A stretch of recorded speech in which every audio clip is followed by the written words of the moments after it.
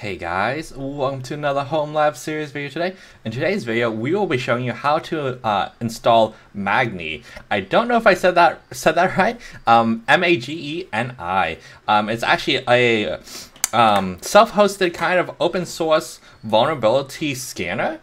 So this is a nice kind of thing that you can use for when you're trying to determine, hey, are my servers actually vulnerable, without needing to be like digging into like a million things. So you can just scan it and see if they have any vulnerabilities in the packages that you would need to update. So the one thing I will note is this video is for educational purposes only. So if you're not authorized to scan something, do not scan it. Please, to dear God, do not scan it. But on your own stuff, that is totally fine as long as you know what you're doing. So, but otherwise, if you're not entirely sure what you're doing, this is only for educational purposes only. So.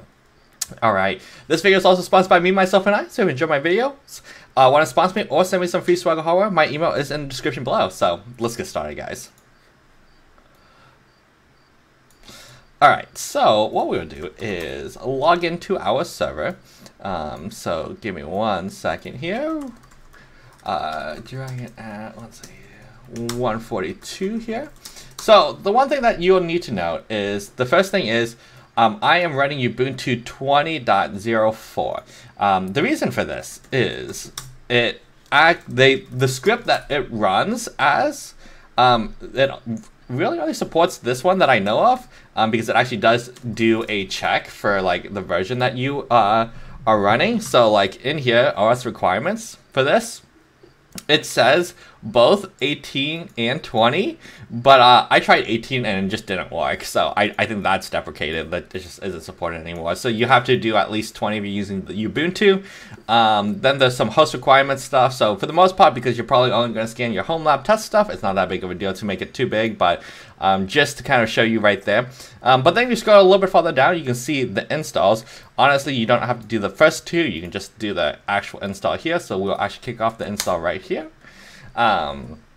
And so it'll just go through its checks, make sure everything's good, and then you essentially get to use it. So they have a web interface that you essentially use, but the solution was kind of pretty nice. It just gives you like what vulnerabilities you have when you scan against a host, and then you can essentially click on them and then see, you know, what's affected, what's the solution to fix it, and it's great. So while that's installed, we will set up DNS also. So yeah, right here it looks for what is supported. So when I did 1804, it actually said that was not supported anymore. So and I'm sure, as you know, depending on when you watch this video, it could be like 22 at that point, and 20 is not supported anymore. So just make sure you check the page, see what it is, and get the latest one essentially. So, but we will update DNS here real quick while we wait for that to install. So make sure you update the serial number here, and then Mageni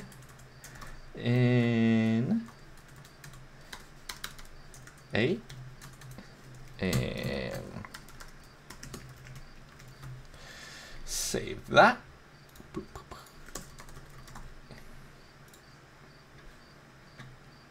All right, so that should update DNS, and still waiting for, it's going to update all my Ubuntu packages and everything, so this might take a few minutes here, but we will fast forward this video to when it actually finishes.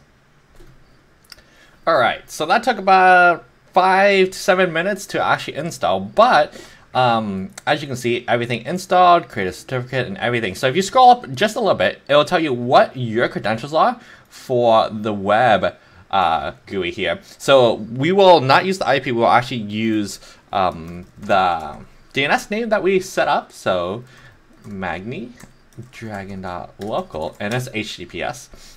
It does create a self-signed cert itself, so that's totally fine, no worries. And then we will use the username for the email and the password here, and we can sign in. So this is what it kind of looks like when you first kind of do the base install.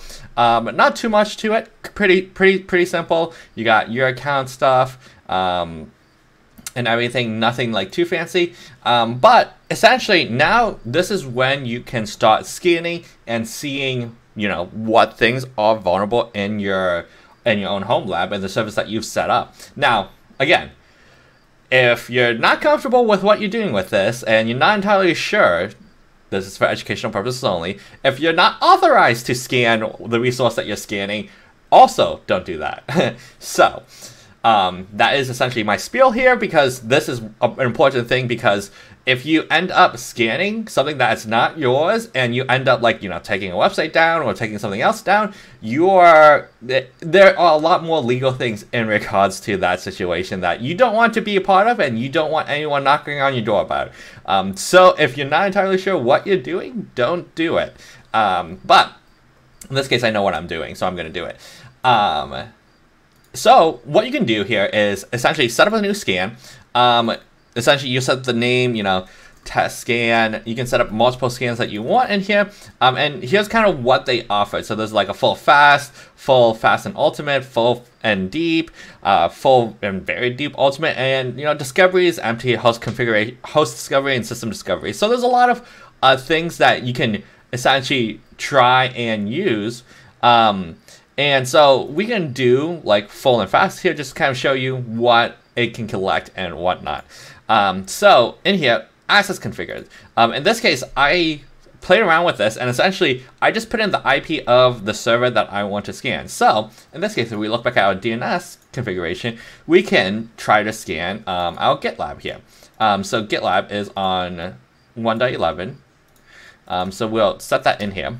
If you want to do like host discovery, you can do a subnet range. So you can do like 172.116.1.0/24. That also works. But in this case, it just essentially wants you to put in the IP or possibly the host name. You can try host name too. But that's what this is in here is. And then you can do other configurations. I'm just going to leave everything as default here. We'll hit next. You could do actual credentials, where essentially you set the credentials in here for like username and password, so that you can actually get even more information about the system. Because if you have access to the server, it can do more scanning within the server, versus if you don't have credentials, it will just do like a blanket like scan from what it could see from the outside, like what ports are open, what it could do with those ports and stuff like that.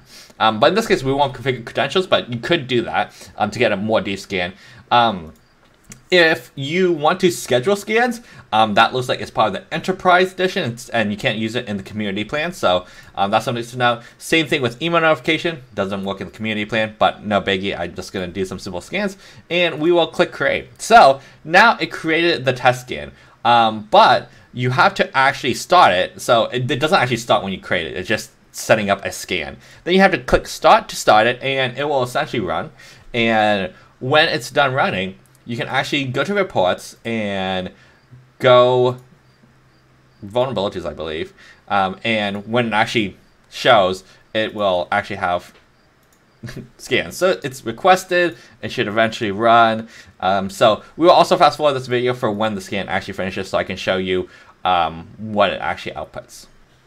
Okay, it's still running for 7 minutes, but we now starting to get results. And essentially, when we click on it, we can see what is vulnerable, what the severity is, where it goes from, I believe, like high, medium, critical. I think there's actually even one higher than high, which is critical, and stuff like that, where you can essentially now see what we currently have on it in our GitLab and what we're vulnerable for. So you can see how like we got some median stuff where it's, hey, we should probably actually just update OpenSSH and make sure that, yeah, so like we have 8.0 installed, we should install 8.8 and stuff like that.